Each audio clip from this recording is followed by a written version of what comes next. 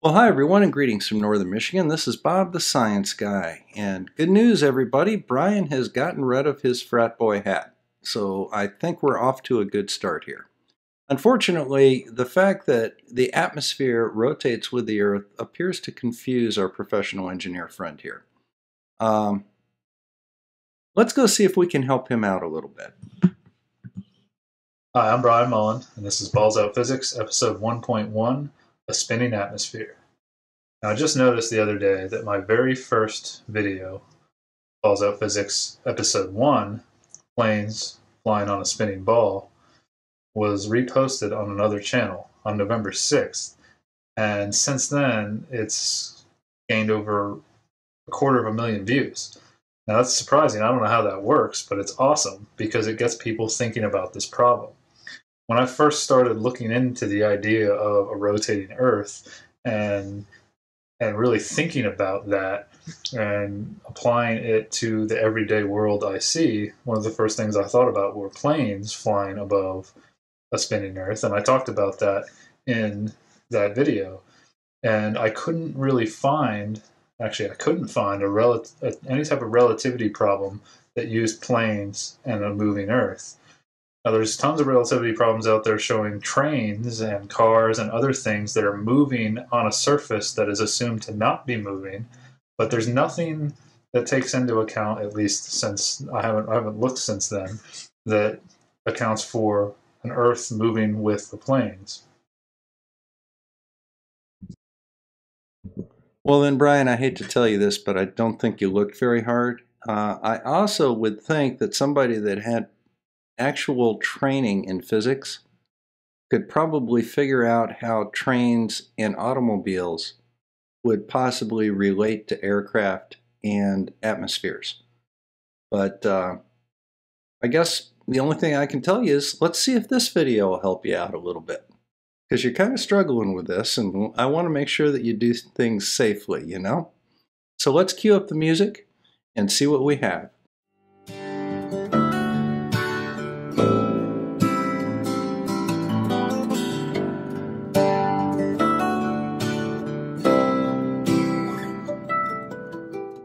All right, so here we go, folks.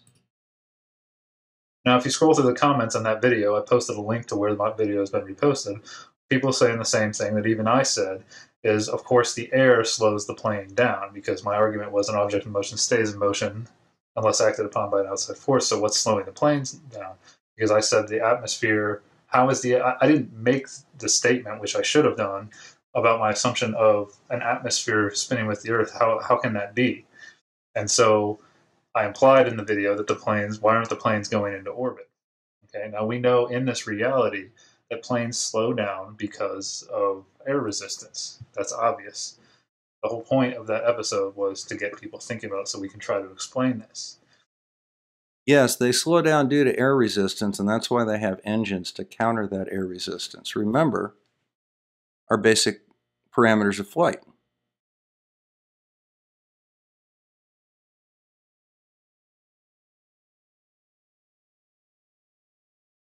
Now, here is the air resistance.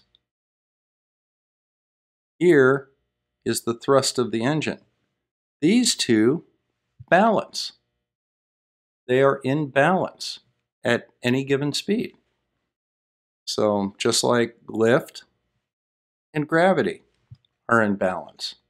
That's just, you know, the basic aerodynamics. That's day one of ground school for any pilot training.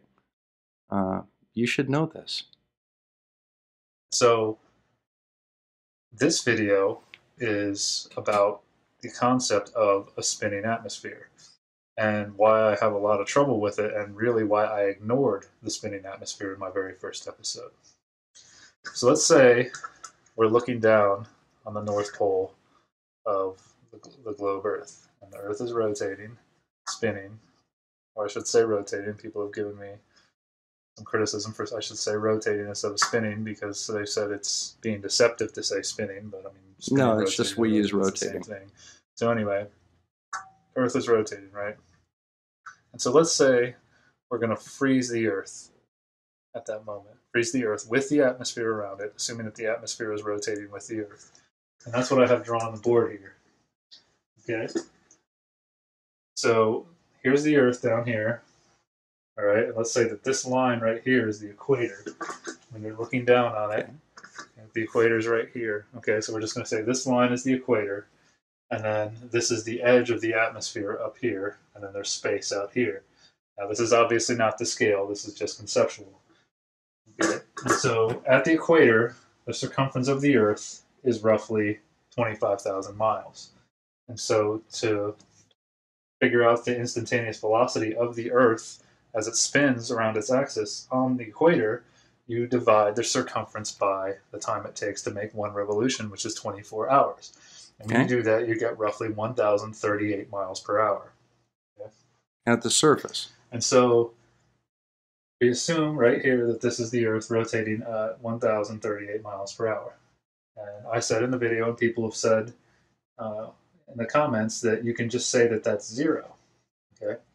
And so what I want to do is look at this atmosphere and look at 3 points and 3 elevations, okay? A, B, and C, and assume that we're looking at just 1 cubic foot of air, okay? Just to get our minds around this volume of air that's frozen in time right now, okay? So all of it's moving, all the air is moving with the Earth in such a way that it appears relatively stationary. You know, we go outside, wind blows and moves around, but it's all moving with the Earth, and that's what slows the plane down because the atmosphere moves with the Earth, okay? So point A, point B, and point C, all moving with the Earth. I mean, they could be blowing this way, they could be blowing down at this moment, but since we froze them, we know that it's all moving with the Earth and not getting left behind, right? That's the assumption. And so we will say at this moment we expect all of these points of air to make one complete revolution and come back to the same spot in 24 hours, right? Because the atmosphere moves with the Earth. The atmosphere never gets left behind. So right off the bat, since we know the velocity is equal to distance divided by time, we can say that VA, the velocity of point A, is greater than the velocity of point B, which is greater than the velocity of point C. Because point A has a longer distance to travel in 24 hours than point B, and point B has a longer distance than C. Okay, so let's just take a moment and find out what that is, because having looked at this tape before, I know we didn't do the calculation. So the formula to find this velocity will be the circumference, which is 2 pi times the radius divided by the 24 hours. And that's what we have right there, okay? At the surface, the radius is 4,000 miles. We multiply that by 2 pi, divide it by 24, and we come up with 1,038. Now at 6 miles,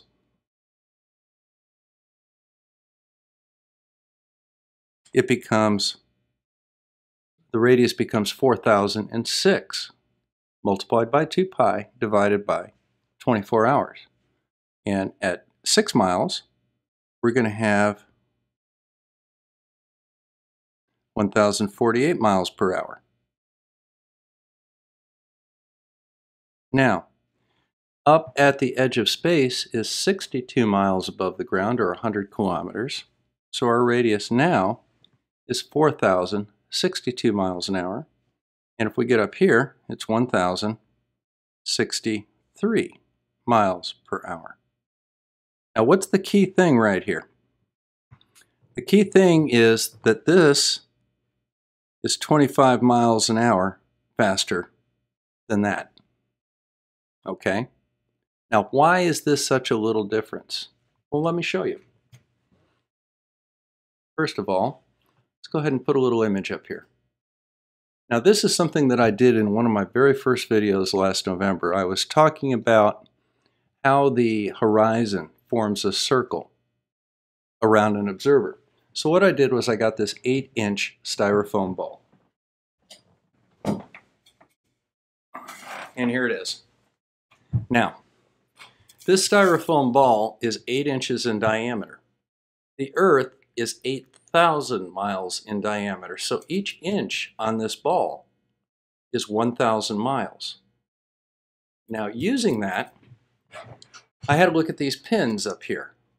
And you can see them right here, the purple pins. You see they've got a rather long head on them.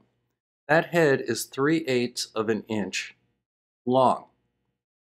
To this scale, that's 375 miles above the surface.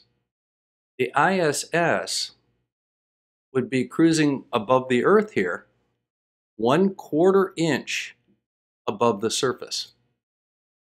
Where does the atmosphere go? See this center pin right here? And if you look up on the illustration, you see that that's buried all the way to the thick part of the head of the pin. That's about 1/10 of an inch high right there. That's 100 miles. The atmosphere is thinner than that. Okay? So what you have basically is an 8-inch styrofoam ball with a heavy coat of paint on it. You know, some texture paint perhaps. That's about how thick the atmosphere is. So, it's a very thin coat of atmosphere above the spherical Earth. So we aren't dealing with something like Brian's talking about here, where we have an Earth. Oops, hit the wrong one. Sorry about that. So we're not really dealing with a situation where we have the Earth down here at the bottom of the diagram, and then we have this enormous thick atmosphere. Okay, it's actually very, very thin. It would probably be at about the level of C down there where it says VC and there's a little arrow just to the right of it. That's about the thickness of the atmosphere to scale on his drawing. So let's look at a couple of implications from this real quickly. So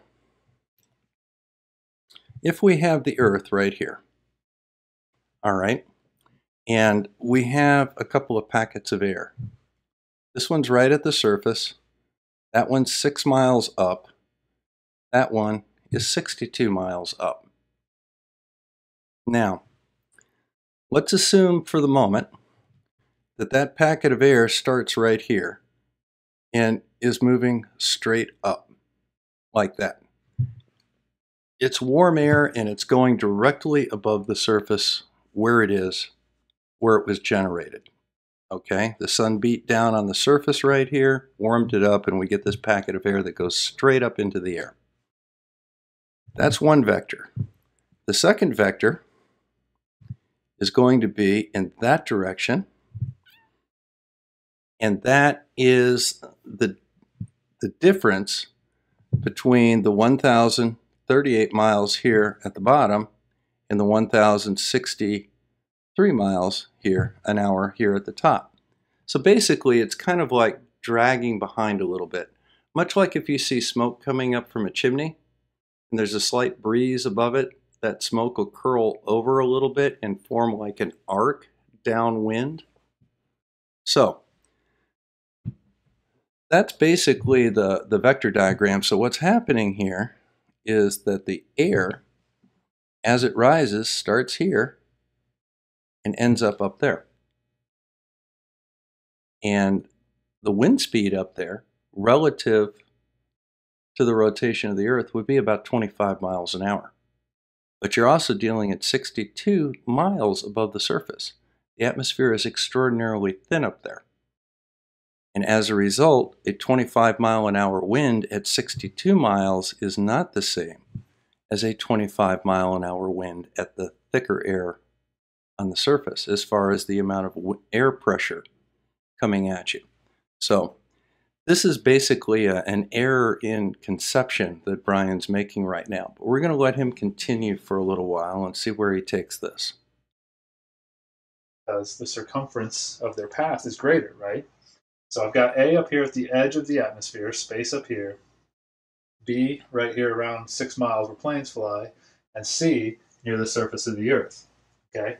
And so this rotation here, the theory is that the Earth is rotating about its axis because of the Big Bang. When you really think about it, there was this Big Bang, everything exploded out into space.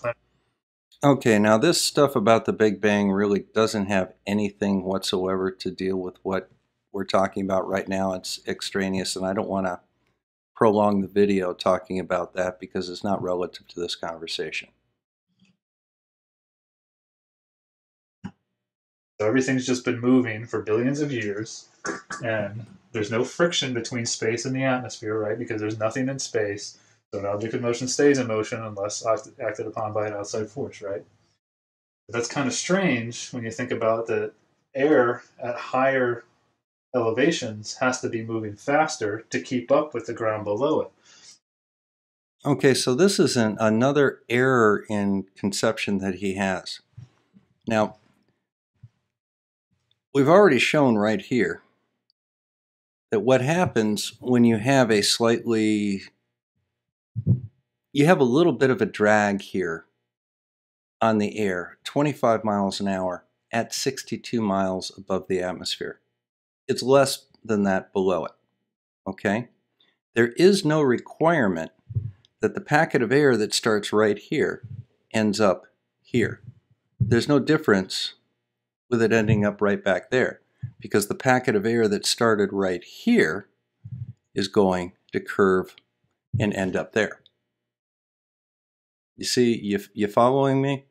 Now, if you look at the 25 mile an hour difference in rotational speed, hourly rotational speed is 15 degrees an hour down here, right? That's going to lag by about 25 miles an hour at 62 miles. Why don't you do a little math problem here? Why don't you figure out how long it would take this packet of air right here? Hang on. Sorry about that.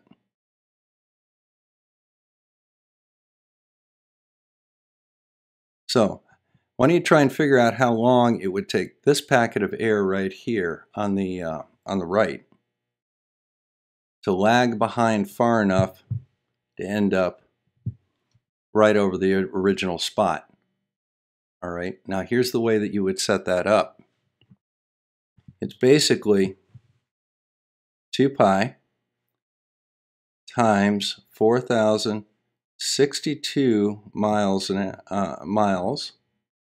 for the radius, and that will give you the circumference. How long will it take that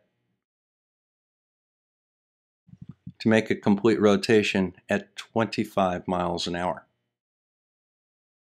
Okay, you know that that's going to be at least 25,000.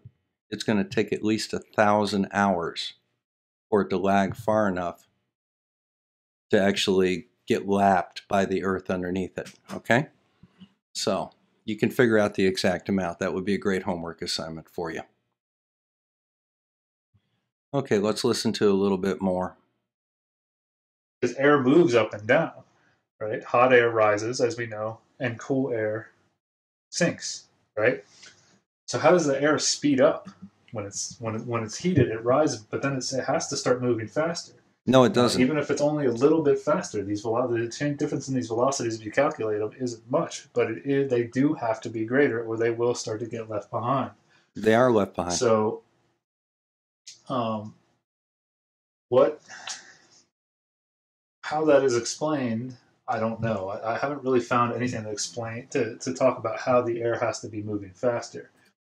Okay, that's because it's not. Now, in order for the air to move faster, all right, and the air is coming up like this and curving back a little bit, and that is because there is a vector of force going this way, which is the hot air rising, and then there's also a vector of force going back that way, which is the 25 mile an hour lag at 62 miles. Okay, in order for that packet of air to not experience this lag, there would have to be a force of 25 miles per hour up here. There isn't one, so it just simply lags. There's nothing that would cause that forward force of 25 miles an hour.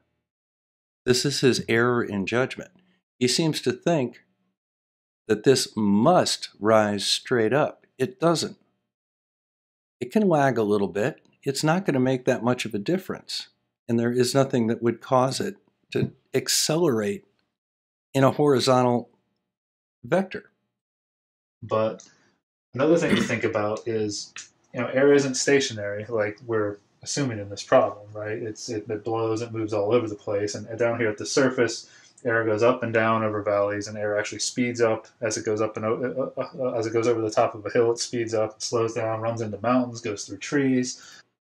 You wonder why the air would speed up as it went down a mountain and slow down as it went up a mountain. It's almost as if there is a downward acceleration acting on it. Gravity, perhaps? There's things flying around in the air, different pressures. All kinds of stuff is happening internally as it all moves with the atmosphere. Now, this is an interesting point that he's bringing up but not making the connection with. All right, we've got a 25-mile-an-hour lag at 62 miles in altitude, okay, at the edge of space. Now, what happens between those 2 points?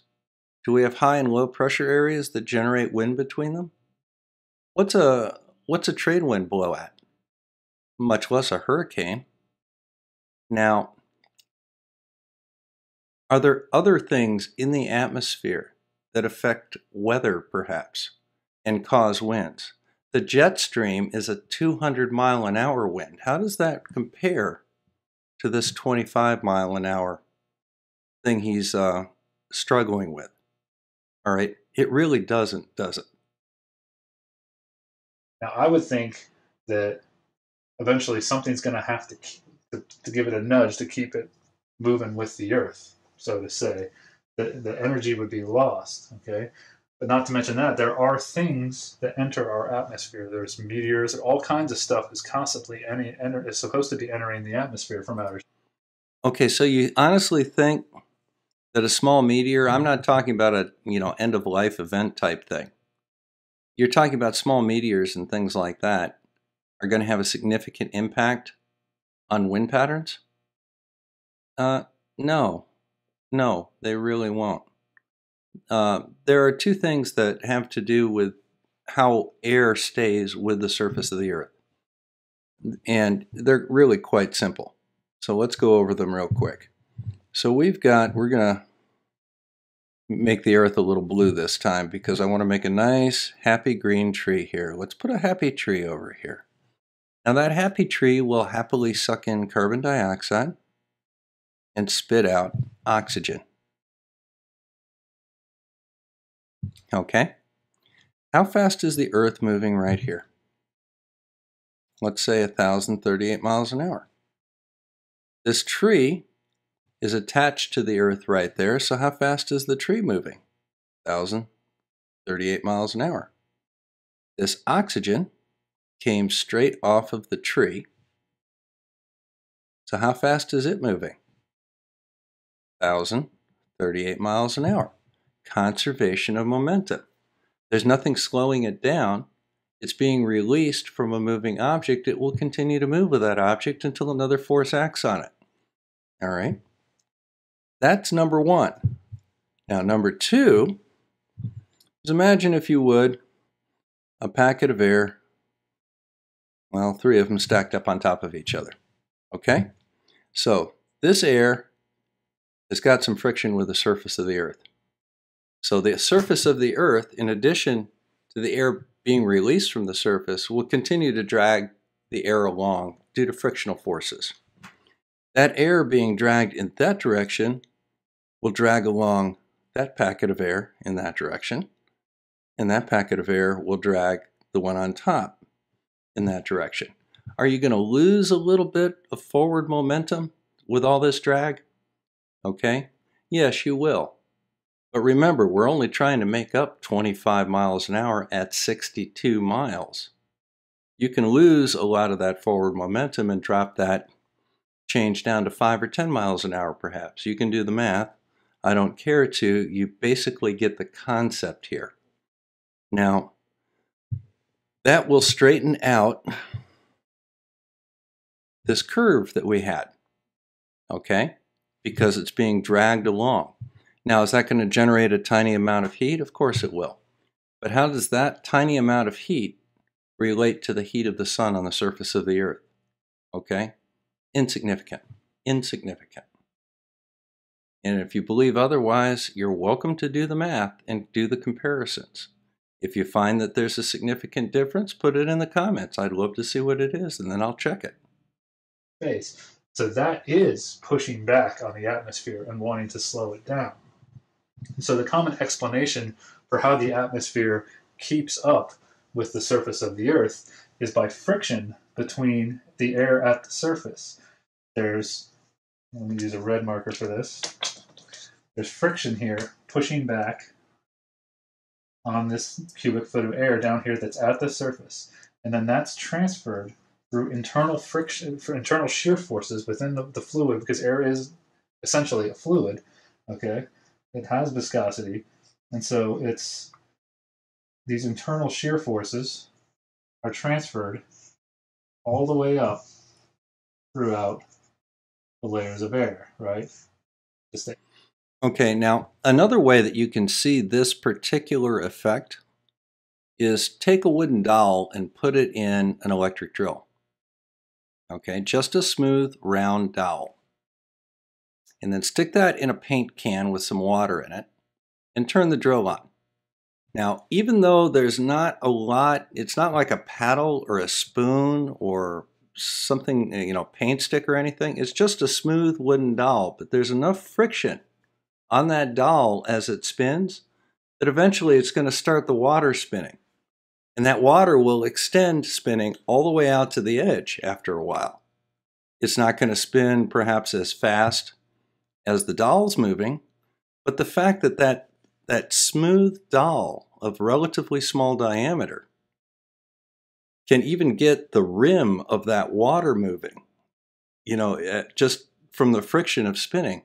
Imagine what that dowel would do with maybe at most a quarter of an inch of water around it. How fast would it get that water moving? And then look at something that's a little bit more like that, okay? So again, these frictional forces are actually rather significant. And again, all we're trying to do is we're trying to play catch up with maybe 25 miles an hour of lag at 62 miles. Below that, it's considerably less. Air pushing against itself, friction carries that force all the way up to keep the atmosphere moving with the Earth, right? Well, yep. The problem I have with the thing doesn't make sense to me, and this is why a lot of this is why I ignored it in the first episode, though I didn't explain it, is when you create friction, you create heat. You rub our hands together. It's actually kind of cool here today. Rub my hands together to warm them up. It creates heat. Heat is essentially kinetic energy. And so when something creates heat on the Earth, or when the Earth is heated by the sun, where does that heat go? Well, if you watch Balls Out Physics episode 4.1, I talked about how the accepted explanation for how things don't just get hotter and hotter and hotter is that it radiates out into space, right? Okay, we're going to go ahead and go over this discussion in episode 4.1. All right. But the bottom line is this. Yes, there is a small amount of heat generated. Yes, we do have radiant heat going back off into space. That's why it's colder in the winter on clear nights than it is on cloudy nights. And that's why it's colder in the moonlight than it is under the shade of a tree at night. Okay, that has to do with radiated heat. We'll go over that in another episode, though. Okay, we don't have very many more minutes in this, and I want to try and keep this down as short as possible. So let's just go ahead and charge on. So not only does the speed of the air relative to the surface of the Earth have to increase as you go up in elevation, because the path it has to travel, the length of the path, the circumference, increases. we're also have this problem with losing energy. I don't understand how this could work. Well, while this is an interesting discussion of kinetic energy, again, we're dealing with a failure of comprehension here. Brian's assertion is that if the air continues to rise directly above a single spot on the Earth, as we had talked about over here, coming up in basically that direction, okay, he maintains that the velocity would increase and the kinetic energy would be transformed to heat and lost off into space. Well, what he's not taking into account is, number one, the fact that the air does not have to stay directly above the exact spot on Earth. It does lag behind a little bit due to rotation, and the friction of the atmosphere doesn't necessarily make up for that. The other thing that he's not taking into account when he looks at this negative energy equation is the fact that the driving force of this air rising to begin with is heat. And that heat is applied from an external source, specifically the sun. So between the fact that he has an error in setting the problem up by assuming that there has to be some horizontal force dragging the air forward to keep it above the same spot on the Earth, which is a non-existent force, and not taking into account the fact that the sun is adding energy and heat to this equation, he's just kind of out there a little bit. But let's let him continue. Yeah, until I'm making this video. So how does this atmosphere keep up with the Earth? And this is why in the very first episode, Brian. I really was saying, how do planes not go into orbit? Because how does the atmosphere, in a sense, keep up with the Earth? I probably should have made this video first. Well, the problem that you're running into is rather simple. The atmosphere essentially does keep up with the Earth. Yes, it lags behind a little bit, maybe 25 miles an hour at 62 miles. But that's not going to change the fact that a balloon sitting right here is going to stay over that spot on the Earth as it goes up and down. All right? It's not going to have a very significant drift, quote unquote, due to the rotation of the Earth. Say this balloon is up at 3,000 feet or a mile. Let's just simply do the math again. It's 2 pi times 4,000, let's say 5,000 feet.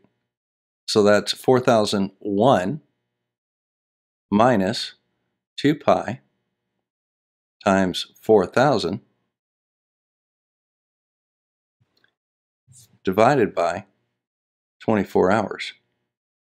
So what's the difference going to be there? I'm going to go ahead and stop the recording for a second. Let's go ahead and figure it out. Well, folks, there's your answer. 2 pi times 4,001 mile for the radius minus 2 pi times 4,000 mile for the radius divided by 24 hours is 25,173 miles minus 25,167 miles. That's 6 miles in 24 hours. And that, ladies and gentlemen, is a 1/4 mile an hour difference. What are the winds at 5,000 feet?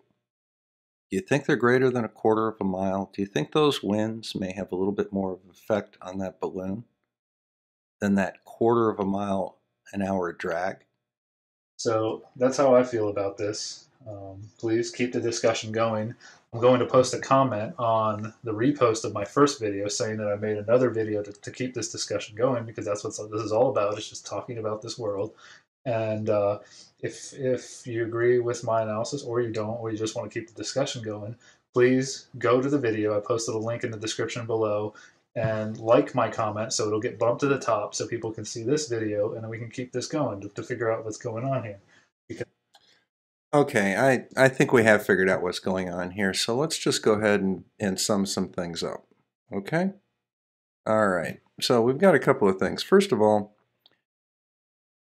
we have an Earth we have air that goes up, and it does drag a little bit behind. A very small amount, 25 miles an hour at 62 miles. Very, very little compared to the rise rate due to the heating of air and it's rising through the atmosphere. Second of all, this 25 miles an hour is significant. The jet stream is 200 miles an hour. Trade winds are, at altitude and even mid-altitudes can be 25 to 100 miles per hour. Okay? This is nothing. And then finally, we did an experiment or a calculation involving a hot air balloon going up 1 mile. And we found that the drag rate on that is less than 0.25 miles per hour, which is nothing. In an area of the atmosphere where we have winds of 15, 20, 30 miles an hour. So it's completely insignificant. And as a matter of fact, due to the frictional dragging of the atmosphere around the Earth, which you can demonstrate with the doll and the paint can, it's probably considerably less than 1/4 mile an hour at 5,000 feet. So once again, we see a flat Earth argument that sounds good because somebody heard it on a YouTube video. Maybe a YouTube video put out by a civil engineer that should be able to do these calculations easily, using the authority of that civil engineering degree to put out drivel like this and raise a question to people that aren't going to do the math. That say, oh yeah, well, how can this possibly happen? It's not, it's these huge numbers in this very thick atmosphere with a little tiny Earth in the middle of it spinning at however many rounds per minute they like to do with the tennis balls. All right, this is silliness. And quite frankly, even a very basic calculation by somebody that does calculations for a living should see that this is completely insignificant and not even, simply something that you ignore.